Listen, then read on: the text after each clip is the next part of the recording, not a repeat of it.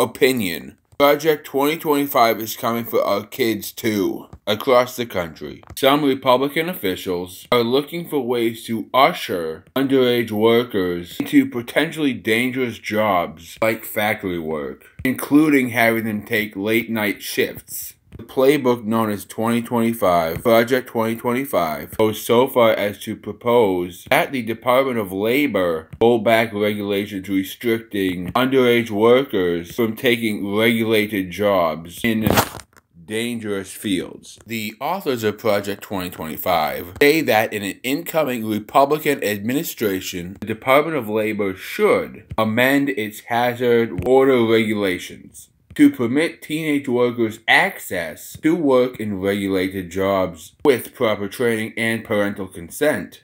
In short, these revisions would allow teens to work in hazardous jobs. Research shows that working adult jobs can cause serious health issues for children and impede their education. Iowa is the most extreme example of a state increasing the hours in which minors are allowed to work. 14-year-olds in the Hawkeye State now perform assembly work in factories and meat-packing facilities as part of training programs. Meanwhile, in Arkansas, the age verification requirements have been removed for hiring children. Florida has proposed laws allowing 16 and 17-year-olds to work longer hours on school nights, as recent cases around the country have shown. Working late while in high school can lead to lost sleep, missed school days, and students falling behind on their schoolwork. In fact, according to the left-leaning Economic Policy Institute, since 2021, 31 states have introduced legislation to weaken existing child labor laws, and nearly half of those have successfully passed them. These laws include provisions that would extend the number of hours minors can work,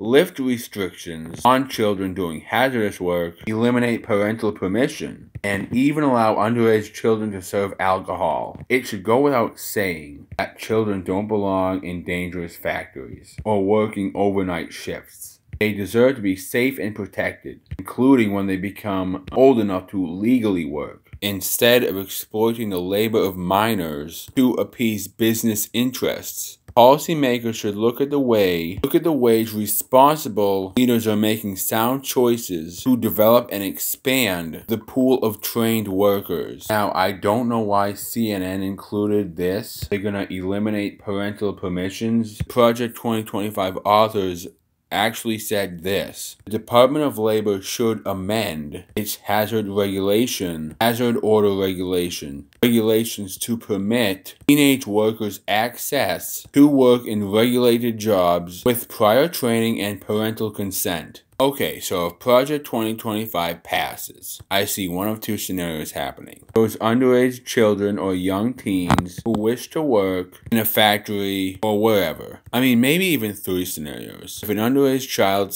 / young teen wants to work in a factory for a long period of hours, scenario number one would be school would have to be pushed back a couple hours at least, so the students can get a proper amount of sleep. The second scenario, which is unlikely, that would be eliminate school entirely, because the reason you get a degree in the first place is that so you can work your way into the workforce, make your way into the workforce, with your diploma highlighting your achievements from an educational standpoint. Or scenario number three, we have underage kids / young teens working with hazardous materials. Depending on the hours of said factory or whatever building the hypothetical teen / underage kid is working at, depending on the hours, night school may be the best option. Whatever the scenario is, we can maneuver around it. Research shows that working adult jobs can cause serious health issues for children. Like I said before, this is from CNN. Some proposals by legislators have even come in direct response to lobbying by industries like restaurants and hospitality, as more employers report difficulties finding workers in a booming economy. We can agree agree to disagree about the Biden administration's economy booming. Even if that's the case, again, the number of people leaving the workforce has to be replaced with the next generation, and birth rates are at an all-time low. So it doesn't matter if the economy is booming or not. If we don't have the people, we can't fill all these positions of every field possible unless we hire foreign workers, which we're trying to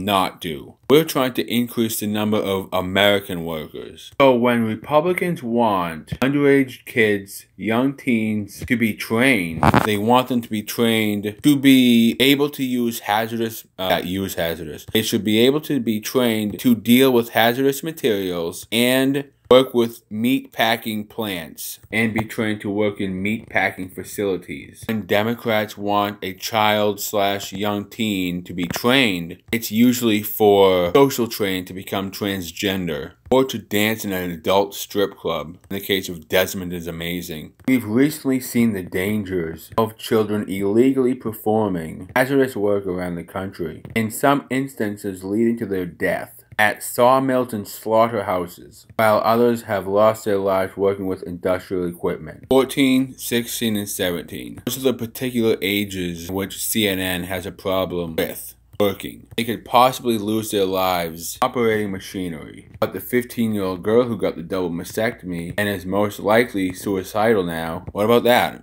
These underage children/young teens are most likely supervised, watched over, when they start the training for the regulated job. If you're working in a warehouse or factory, most likely you're going to have a supervisor who watches over you to make sure you're doing everything correctly. Alright, so I just looked up on Google Project 2025 bullet points. This is from BBC. The document calls for the sacking of thousands of civil servants, expanding the power of the president, dismantling the Department of Education, sweeping tax cuts, a ban on pornography, halting sales of the abortion pill, civil servants like the armed IRS agents who unfairly target conservatives. How does it go? Speaker of the House, Vice President, then President. So that means expanding the power of the president shouldn't be in there because the president is the highest up in authority. He should have the final say. Tax cuts are really good for obvious reasons. More money in our pockets. And a ban on porn. That's fine.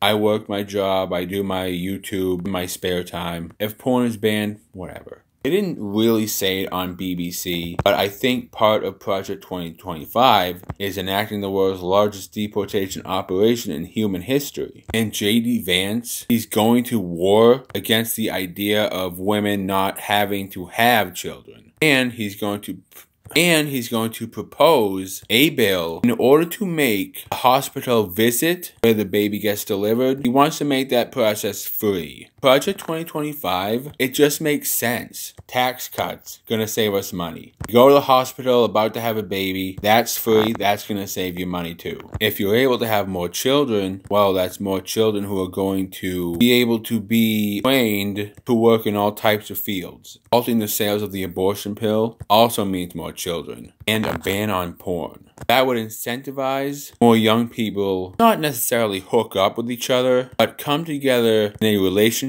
and eventually get married and have children, instead of just wanking it to porn because you're bored or whatever the reason is. Project 2025 will save America. Project 2025 will make America great again.